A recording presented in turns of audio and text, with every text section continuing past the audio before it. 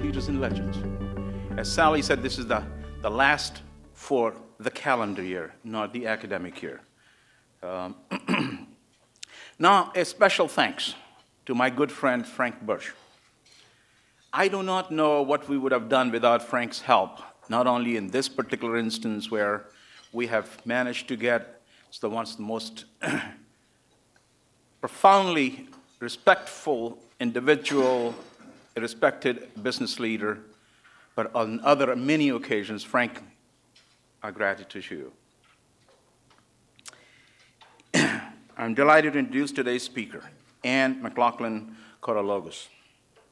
Anne has done a remarkable job serving our country in a number of roles and with great distinction.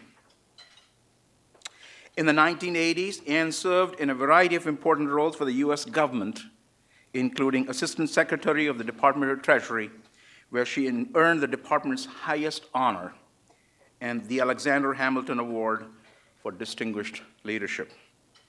And Undersecretary of the Department of the Interior, but it did not end there. Her expertise was in high demand. In 1987, President Ronald Reagan appointed her to lead the Department of Labor.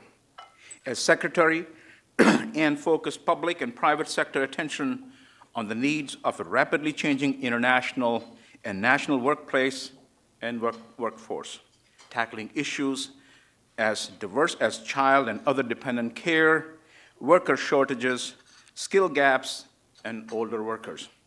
For this work, Anne received the President's Citizen Medal. But that's only part of the story. In 1990s, Anne took her experience to the corporate world, becoming an active board member of a number of organizations, among them American Airlines, Kellogg Company, and Marriott Hotels. In addition, Anne has served with distinction as the president of the Aspen Institute, on the board of Dana Foundation, and recently completed her term as the chairman of the board of trustees of the global policy think tank, the RAND Corporation. It is our privilege that today we can benefit from Anne's extraordinary breadth of experience and accomplishments in the government, business, and not-for-profit sectors, as she shares with us some of the thoughts on the evolving issues of corporate governance. Ladies and gentlemen, may I present to you Anne Korologos.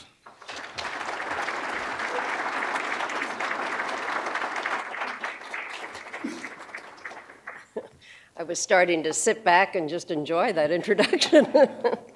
Thank you, Dean Gupta, and I too want to thank Frank Birch for suggesting that I visit Carey Business School. We had a great dinner last night with the dean and some others and learned a lot about the vision of the school. It's quite exciting. I'm a Wharton dropout, and I'm not sure everyone understands that story. I'll share it with you for a minute.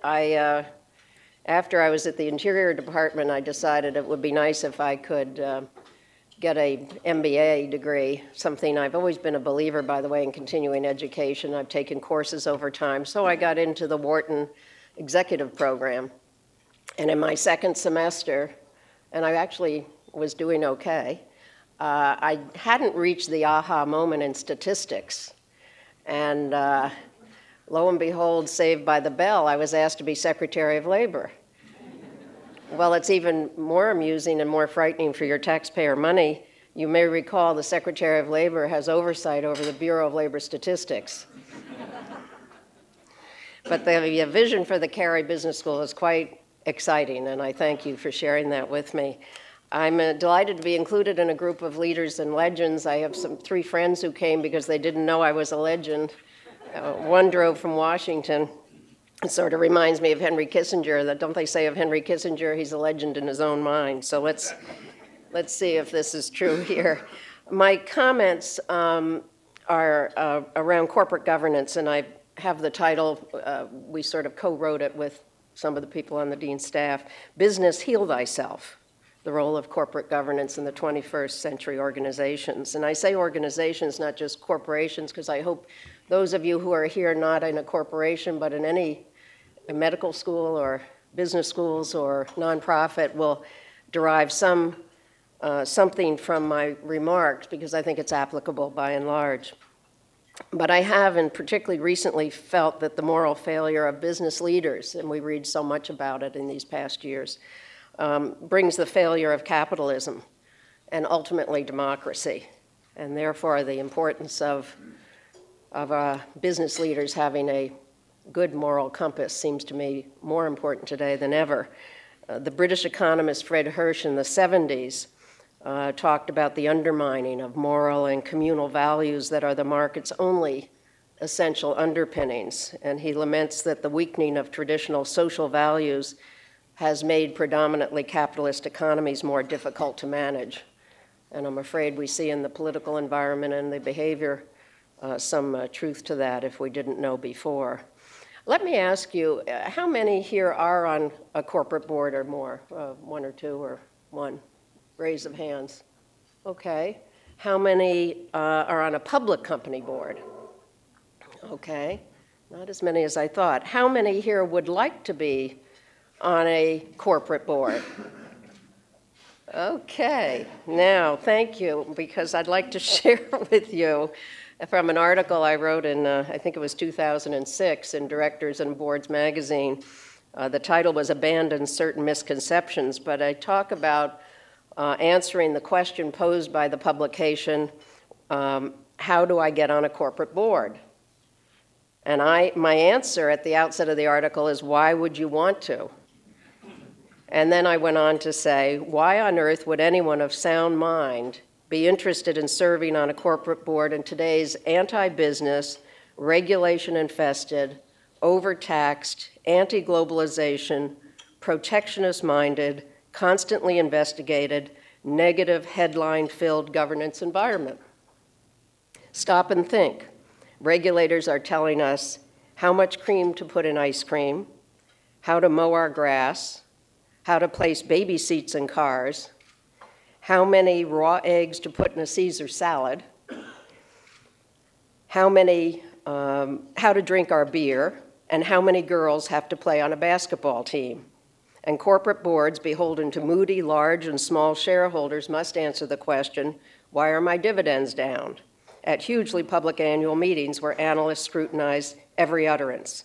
And yet people are still clamoring, there's some here, to be on a corporate board. Well, I thought I'd talk a little bit then about the role of corporate boards and as I see it.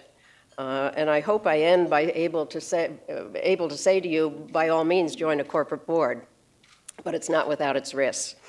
Because the role of corporate boards today, women on corporate boards, the effectiveness of corporate boards, the ineffectiveness of corporate boards, corporate governance, are all keeping governments, regulators, businessmen and women, scholars, Congress, governance experts, and others busy, not only here in the US, but all over Europe as well. Codes of conduct, board governance guidelines, from the SEC to the New York Stock Exchange to NASDAQ to the Business Roundtable, the Conference Board, these are all the subjects. And let me add that I was on the General Motors Board in 1990. I left in 1999, but that's a subject matter for Q&A or over a martini. But I say that because in 1990, corporate governance guidelines were just emerging and GM was in the forefront. You can hold that thought when you think about GM today. The outside director is faced, I think, with a great many responsibilities. The traditional one of overseeing management, of course, and guarding the shareholder interests, and the newer ones of social responsibility and accountability to non-shareholder constituents. The outside director has to take into account the interest of present shareholders, including institutional investors, hedge funds, and traders, future shareholders, making sure that the company is healthy enough to ensure continuing demand for its products and services, and other stakeholders such as customers, employees, communities, suppliers, lenders, and the like. And balancing these interests is difficult. Maybe the only way to handle seemingly competing pressures is to give your stockholders, as my friend Cliff Wharton many years ago said, common sense, diligence, and integrity. And that is my personal guiding light in the boards on which I serve. I'm not a financial or housing wizard when I was on the Fannie Mae board, nor an aeronautical engineer at American Airlines.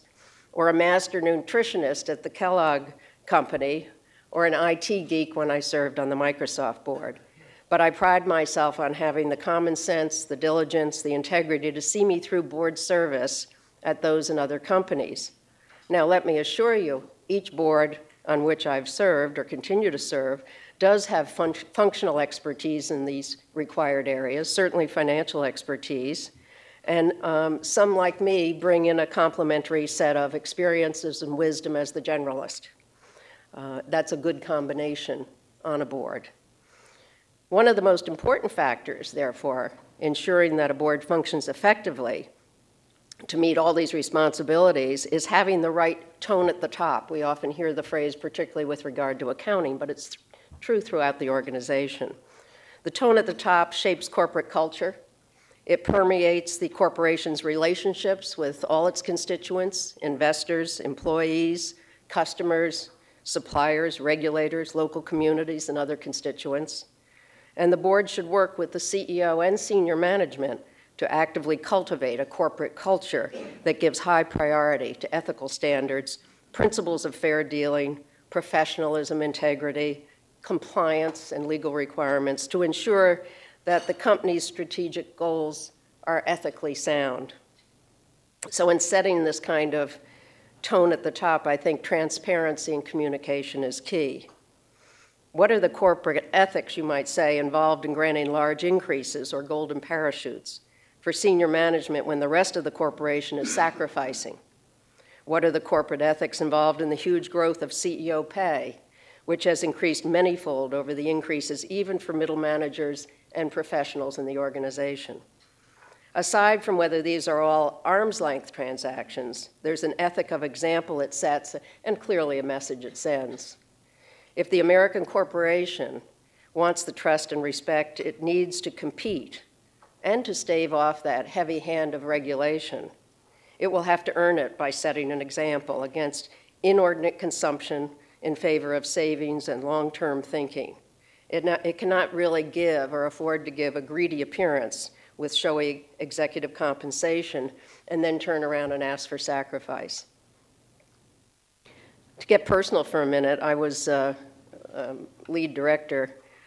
I don't know why I even say this publicly, but I'm sort of not unproud of it. I was lead director at Fannie Mae when the charges and countercharges of regulator issues started flying in 2005, 2006. As the Rudman, this was Senator Rudman, the lawyer, acting as lawyer at the time, as the Rudman report on Fannie Mae investigation put it, there was an attitude of arrogance, an absence of teamwork, and a culture that discouraged dissenting views. How much further away from the ideal can you get? These types of attitudes and behaviors are indeed an early warning. You can say, why didn't we know it? Very hard when a regulator and others are telling you how wonderful the company is, when magazines say you have the best CFO, when Congress is just can't do enough for you. But we had to act when we learned from the regulator there were no criminal activities as such. So we changed management, we responded to the regulators, we responded to Justice Department investigators and to the US Congress. We had to fend off media hysteria and opposition groups with personal agendas.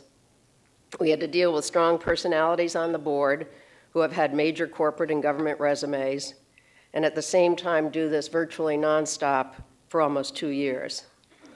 To make a long story, which got longer, but long story short, on this phase of Fannie Mae's life, we were able to make a restatement of our financials for the years in question, 1998 to 2002, by the time 2006 came. The Department of Justice did drop their investigation. They did not file criminal charges against the company or anyone there. We put in a new CEO, a new CFO, a new CRO, Chief Risk Officer, a new controller, a new internal auditor and staff, a new general counsel, a new COO, a new structure, including a non-executive chairman, and 6 new directors. Well, sadly, the company was on the right track. And through no fault of its own, it came down like Humpty Dumpty from this recent meltdown in housing. Not of Fannie Mae's doing, in my view. We can talk another time, perhaps, Dean, about social engineering through government policy. Okay, now I'm often asked, how do I view my role as an outside director? And my response is, it depends on the way, in a way, on who you think I serve. Technically, the board is selected by the stockholders and is accountable to the stockholders to protect their investment and make it grow. But just who is the stockholder for these purposes? That is a more complicated question, especially today. Some, of course, are long-term investors who intend to stick with the company no matter what. Some are investors trying to maximize returns as quickly as possible and are placing incredible pressure for short-term results. So how should an outside director then discharge his or her responsibilities? Well, there are the traditionalists who believe that the board exists primarily to hire management and, when necessary, to fire it. They argue this keeps boards from interfering with management and makes it clear where the credit and the blame should go. The problem, I think, with this approach is that firing management is extremely disagreeable, and most directors will wait till things are very serious, and maybe too late, before they will do it. I might add, to that point, I've been involved in the firing of 5 presidents and CEOs, and I must say all but GM are doing incredibly better, so we did the right thing. There are those, on the other hand, who are arguing for a more interventionist board, an approach that many think constitutes micromanaging companies.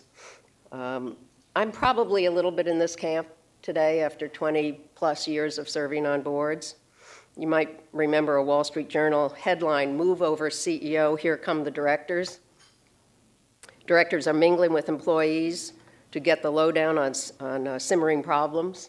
They're opening channels of communications with investors to hear their complaints. They're hiring their own advisors to double-check management's decisions, and they're nominating new board members, which, golly, was a responsibility usually left to CEOs, imagine that. I also find myself, however, though a little bit of an interventionist, agreeing with Chancellor William Allen of the Delaware Court of Chancery, a leading scholar on corporate law, when he said that it is the duty of the board of directors to monitor management and to take an active role in the formulation of long-term strategic, financial, and organizational goals of the corporation, and that directors should approve plans to achieve these goals, should actually engage and take part in periodic short and long-term performance reviews compared to those plans. And he says, be prepared to press for corrective action when there is need, and I would say prepared to insist on corrective action when it is needed. Because the outside director's main contact with the company is the CEO, it's largely then through the CEO that outside directors exercise this oversight, overseeing and monitoring the progress of the CEO, bluntly hiring and firing the CEO based on rigorous measures of performance. But for the outside directors to do this requires governance reforms that have been put in place over these last really 20 years and very much currently.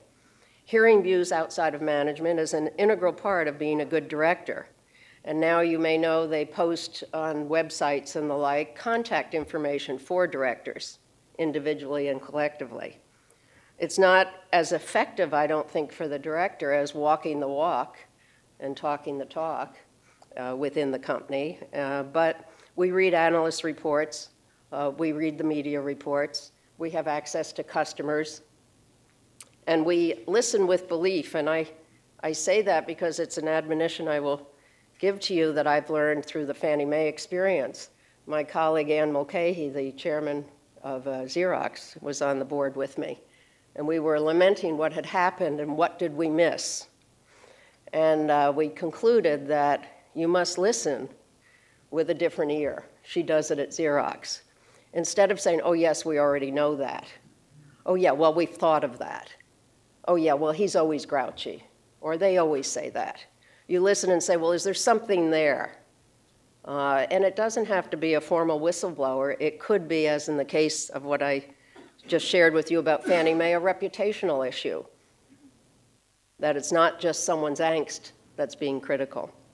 So it's a good lesson, I think. But this is all a process. It's not a quick and easy way of functioning as a director. It's a process throughout the years that you participate. We're probably also in governance never going to reach a final stage of corporate governance. I said if corporate governance was a cottage industry, as I used to think it was, it's about ready to be an IPO because it's taken on such a life. But truly, increased director independence will not prevent future misconduct or managerial problems. And it's not a substitute for other critical qualities like experience, knowledge, diligence, and the common sense and integrity. However, corporate governance processes will hopefully allow directors to achieve some semblance of oversight that perhaps has been missing in some companies. So if you look at what our legal responsibilities are, I believe one of the primary prerequisites for director performance has to be this complete independence. This means independence from management and the CEO, independence from the company in order to be an objective outsider, independence from any kind of action or influence. And this independence may be compromised, for example, by treating directors as employees, offering them similar benefits intended to link the employee on a career basis with the company. That can be some compensation issues and the like that now really are not in vogue and no longer acceptable. Independence can be also compromised through the retention of directors for professional services of various kinds or through major business dealings with them as suppliers, financiers, or customers, creating a conflict of interest. Again, disclosure in the proxy is more required today than it used to be on those kinds of issues. So you might say, what qualities contribute to director independence? And for a strong, effective board, I would suggest character, strategic insight, business knowledge, judgment, experience, and time, whether you have the time to serve, and confidence, and that confidence is demonstrated in your ability to ask the tough questions. I also think diversity contributes to independence, and I don't mean just gender or race or ethnicity diversity, but professional and educational backgrounds, geography, industry. Almost all the boards I'm on now are really a wonderful collegial collection of terrific backgrounds of independent thinkers coming together for one common purpose. And there's no doubt that boards are richer when there's more representation and everyone isn't of that same club. I went on my first board when I was about 33, National Savings and Trust Company board, a bank board in Washington, D.C. It was the old boys club, and they paid us. They had a little brown envelope next to your seat, and they paid us in coins, gold coins. Those days are over. So I can't understate the need for collegiality, the need for this kind of diversity, the need for this kind of independence. And the operative word there is collegiality. You cannot bring a board to some conclusion if you don't respect and get along with one another, even if you have disagreements. As independent board members, we will continue to see directors taking more active roles, demanding better information about the critical corporate decisions they must make. This independence will put more of a demand on the company to get better and more relevant materials, information, and data to the board. And that all helps in evaluating the CEO more explicitly and more rigorously, and more often will flow from this independence as well.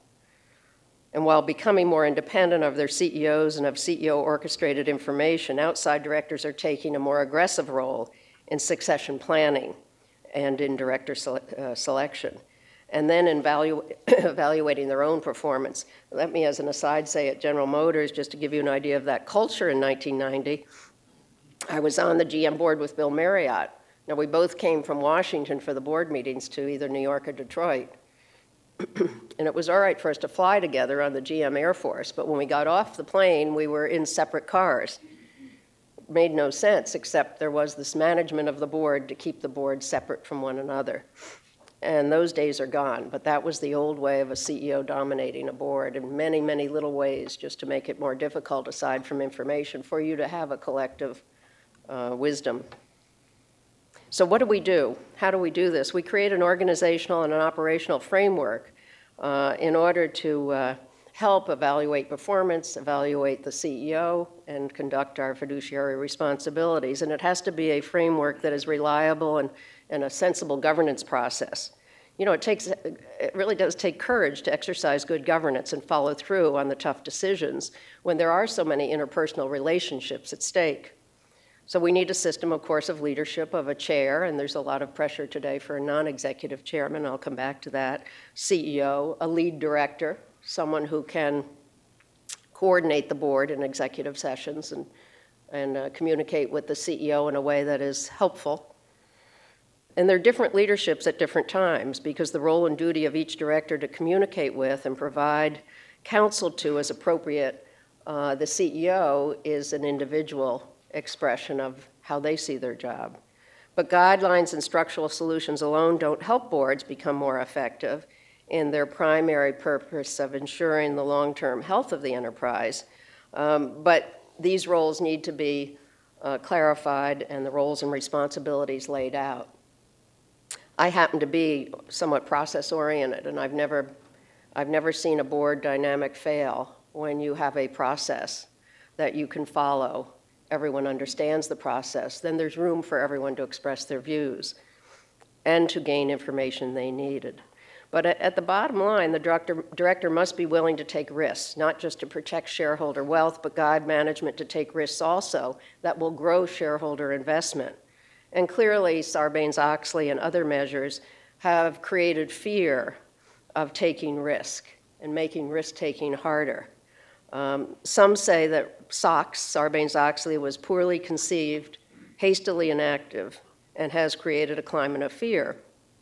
My husband, who is here, I'm happy to say, has had 40-some years in Washington, D.C., and is known as the 101st Senator. He says quite clearly, and we see it today in corporate governance and other issues, Congress, he says, does two things well: nothing and overreact.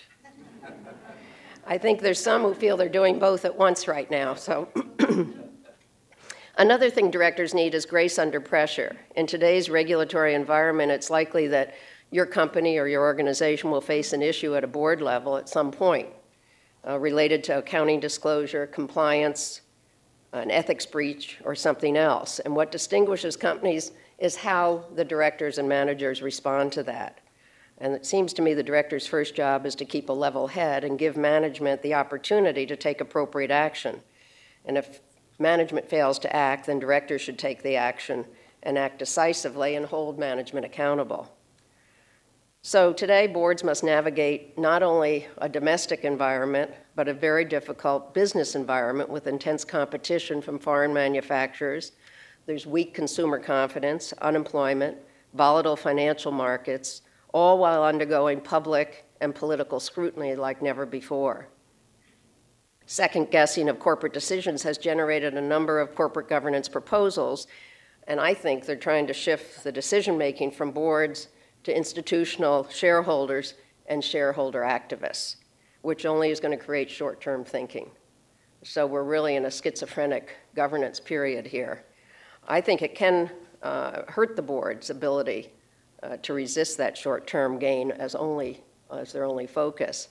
And let me say that as boards function today, certainly after Sarbanes-Oxley, and it was true after Enron generally, and continues to be true, boards are just now getting back to being boards and away from the over-compliance mentality and the checklist mentality. Most of the boards I'm on kept their heads pretty high and cool, so we were mindful of our strategic planning obligations and all our other obligations. But it's pretty hard when corporate lawyers and outside counsel are briefing you on all the things that could happen to you. Shareholder Rights Act of 2009 cites widespread failure of corporate governance as one of the, quote, central causes of the financial and economic crisis that the U.S. faces today, and would enhance the ability of shareholders to override boards of directors and compel companies to manage for the short term. And I think that's just a criminal statement, to be honest with you. I'm not on the board of Citibank or AIG or any of those. And I would say that the cause is more about politics, policy, process, and people in those individual companies. But policy at the federal and level was a big influence, and products that were created in the financial services industry responded. So we can all debate that, but I would step back from that fairly harsh statement, to be honest with you. A consensus among many directors, however, in a recent study, is that maybe the key to improving performance at the board level is not government action, but rather action on the part of each board. So I think boards are looking at themselves and saying, okay, what can we do better? How directors work together and how they work with management to oversee the company could not effectively be regulated by government. Not a one-size-fits-all either. Each board should develop a structure, a process, and practices tailored for the company's needs. For example, I'm on 5 boards right now. 2 have non-executive directors. Non-executive chairman overseeing the directors. That works for 2 of the boards. 3 of my boards, it's chairman and CEO with a lead director. And I'd be hard-pressed to want to have them insist on a non-executive chairman at a governmental level to run a company that we know more about. So I think that's one issue that you'll see more of. There are a few other issues, and then I'll wind up here, that I'd like to just highlight for what I see in 2010. Obviously, executive compensation is number one. It's not just pay for performance, but the practice has been pay without performance, and that's what I think has so many of us outraged.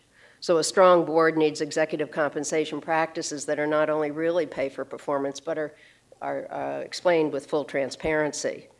And CEOs should be subject to the same rules of risk and rewards as everyone else. Set forth publicly the metrics and methodology that the board used to determine the compensation, describe the process, and then stay with the program. As many of you know, since 2007, the SEC has required CD&A, compensation discussion and analysis, a part of the proxy. The shareholders in the SEC want to know how a company's programs work, why they work in that manner. But if that wasn't enough, and we're doing that, I might add, world leaders in September, this past September at the G20 summit in London, agreed in principle to reform executive compensation standards with the goal of reducing excessive risk-seeking. A declaration issued after the summit endorsed a set of compensation principles for significant financial institutions developed to ensure compensation structures are consistent with the firm's long-term goals and prudent risk-taking. So now we have the economic summit of the world getting involved in how boards should manage their compensation issues. Many of the financial institutions or the bank pay practices that have been targeted have been somewhat in the area of those financial institutions that received government money in the bailout. But those practices are starting to impact the practices of all public companies, and that's a work in progress. Now, there are several pieces of legislation in the congressional pipeline, and I might add, you probably read the Bank of America is having a little trouble landing a CEO. The pay czar has told Goldman how to handle their payout. Citibank's about ready to pay its money back, $20 billion or so it can be free of the government influence. But just to give you an idea of what's on Capitol Hill, it's always fun to see these in the aggregate. Here are some of the legislative initiatives. The names alone are pretty good. Shareholder Bill of Rights Act, 2009, Shareholder Empowerment Act of 2009, the Investor Protection Act of 2009, the Corporate and Financial Institution Compensation Fairness Act of 2009, the Corporate Governance Reform Act of 2009, the Excessive Pay Shareholder Approval Act of 2009, and Restoring American Financial Stability Act of 2009. If you don't think there's a little trouble coming from all of that activity, boy, I do.